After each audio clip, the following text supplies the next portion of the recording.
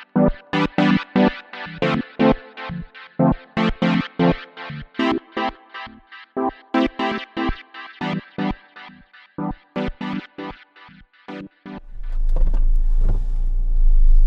what's going on, you guys? Out of work again. Man, there's nothing better in life if you're a 9-to-5 worker than getting out of work. So today, just like I said yesterday, I'm going back to see if I can't photograph some of those ducks in that farm pond. It is a bluebird sky. There's really hardly any cloud. I don't even see any clouds, to be honest with you. A little bit of light haze at high altitude and contrails from jets. That's about it. That's all I see in the sky. So equipment today. I'm not gonna pull everything out of my bag while I'm driving, as per my new safety first policy. But I'm shooting with an EM1 that's gripped, and I have the 40 to 150 f2.8 with the MC14 1.4 teleconverter attached. So 210 millimeters at f4. Really dying to get the 300 millimeter back in my hands. But I'm afraid that by the time I get one, I think a lot of these ducks will not be in my area. So when I do get a 300, expect different birds than ducks. Hummingbirds is really what I'm after this year. I've got my heart set on a couple of different photos, I guess a couple of different compositions, how about that, of hummingbirds. The campground that we have a seasonal site on northwest of my home, there are a lot of hummingbirds in the area. Actually, there are a lot of birds in general. So Baltimore Orioles, beautiful bright orange birds. Man, gorgeous. A lot of different types of wrens as well. And yeah, so expect birding as soon as the 300 arrives. I'll try to shoot some sports and stuff with it as well, but I think for me it's going to be a wildlife lens for sure. Although it'd be kind of fun to do some portraits with it, I think, too. Anyways, so I'm going to shut the camera off now. I've got about a 15-minute drive until I get to the spot where the ducks are at. I do have the hot shoe mount for this camera that I'm recording with right now, so we'll get some Call of Duty first-person view photography action, I guess, of the duck hunt. I'm hoping to get some decent shots. You know, I'm obviously not shooting from the car. I'm going to be walking into this field that borders the one pond where I saw the mergansers and the buffleheads, and hope that I can kind of sneak in on them a little bit. I mean, I'm obviously willing to crop in on a shot, so I don't have to get right to water's edge, but I'm thinking that if I can get low, I would like to keep myself positioned low towards the water line. I don't like shots that look like you're looking down on an animal. I like to be at the level at which the animals normally exist, right? So for ducks, waterfowl, you know, you're going to be right at water level with them. You know, and if you're talking about, you know, like a horse or whatever, sure, you know, you can stand up. I mean, it'd have to be a shorter horse if I'm standing next to it to shoot it, but you get the idea. Same philosophy as shooting kids. Get down to their level. It offers a perspective that people don't always see. You know, everybody views everything most of the time from a standing position.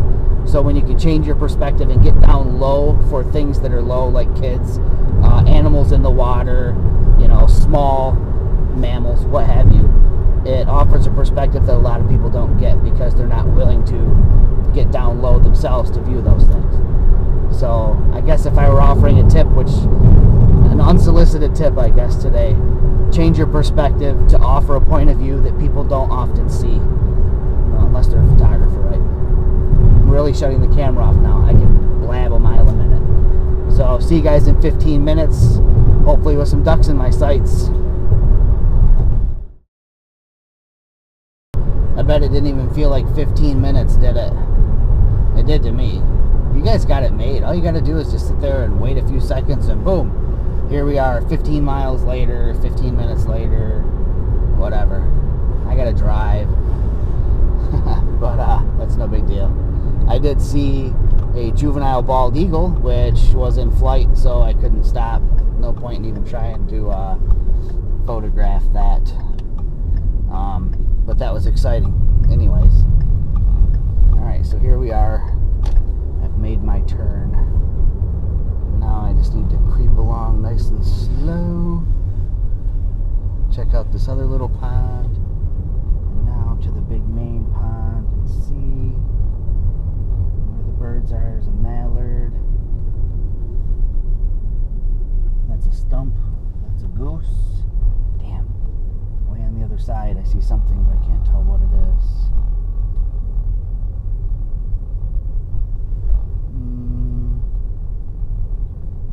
Oh, there goes one flying. I don't know what it is though. I can't tell. I don't know if those are buffleheads or mergansers. Yay. Oh, they're all really close too. They're probably all going to take off. So let me pull a little bit further up. Maybe out of their line of sight a little bit. Turn the car off. I'm going to take you off of here. I'm not even... Hold on, it's going to get busy for a minute. Woo, that was fun. I'm not even turning the camera off for this because I don't want to waste time. So... this is going to really annoy one person I know in particular, Bob Panic. All right, Bob.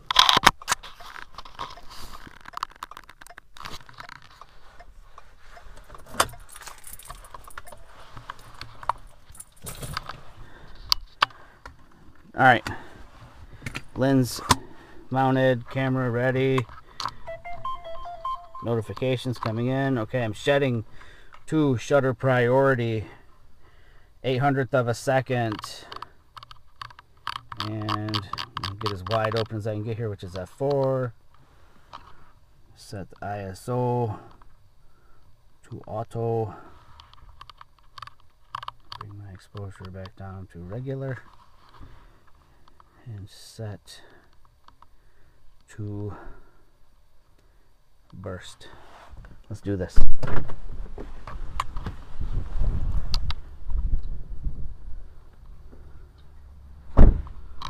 Yeah, those are all buffleheads out there.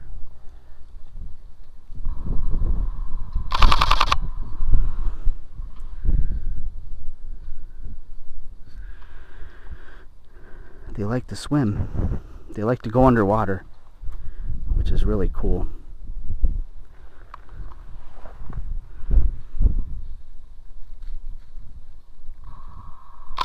Oh no. Not bufflehead, merganser.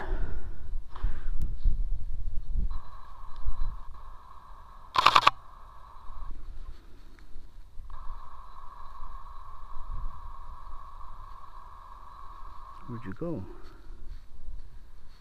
Underwater for a long time.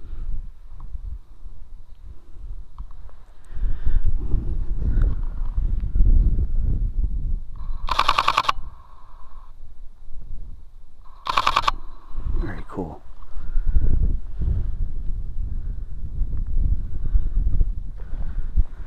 Alright, so I'll give you guys a little bit of video.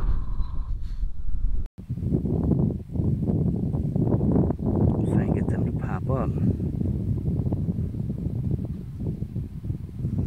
They actually travel quite a ways underwater.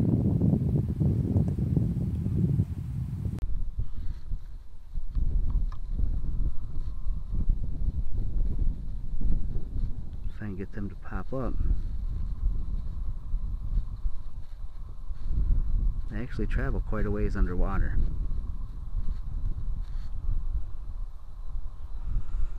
So as this Jeep drives by, I'm going to walk over, maybe use them as a little bit of cover.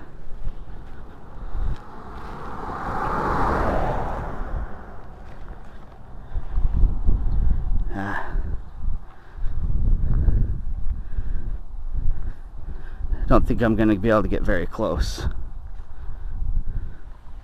They don't really like me.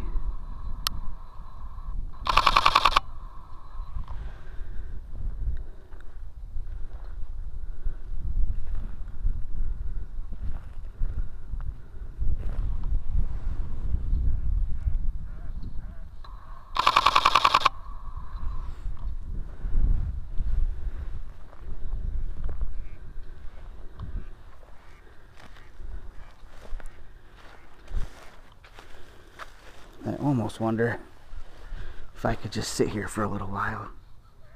They might work their way back.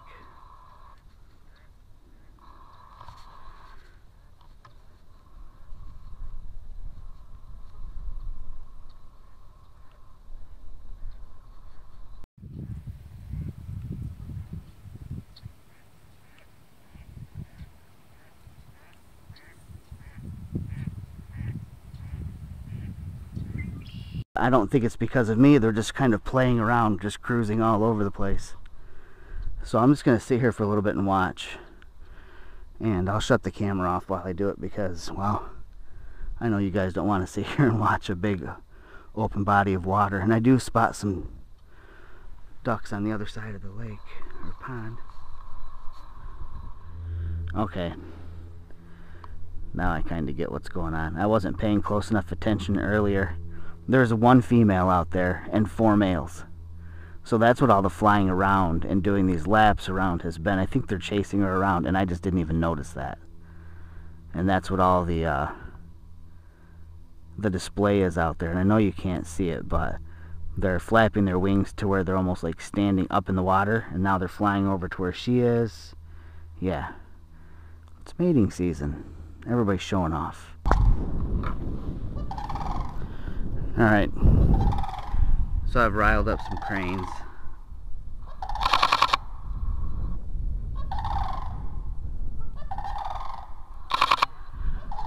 Really riled them up. Actually, kind of pissed off the whole neighborhood here.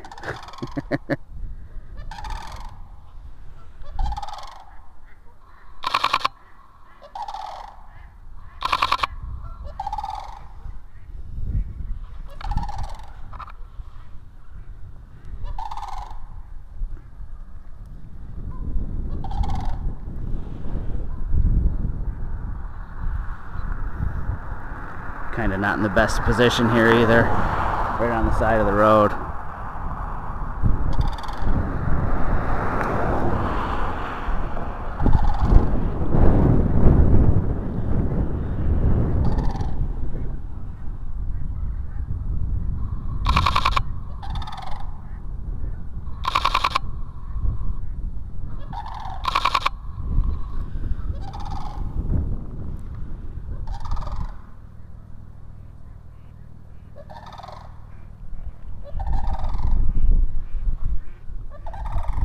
There goes the juvenile bald eagle.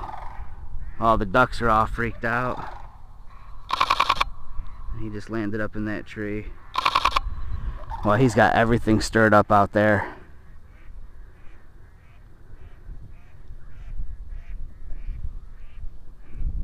I don't know if you can hear all the ducks. They're not too happy.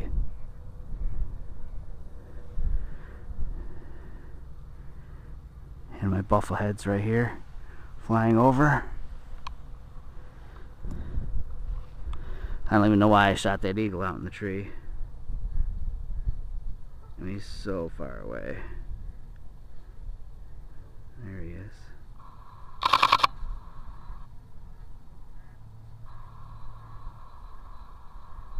Very cool.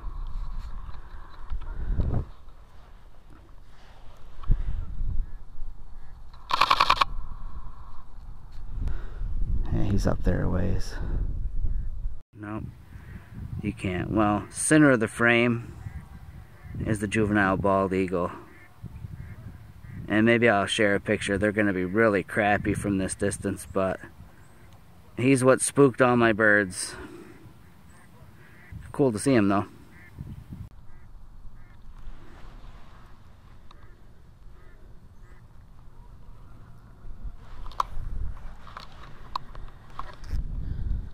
Alright, I'm out of here.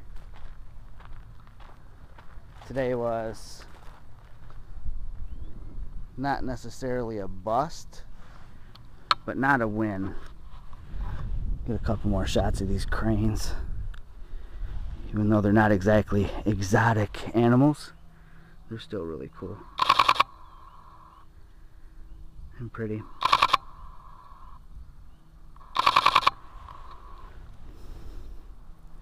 I'll let this car pass before I go back to mine.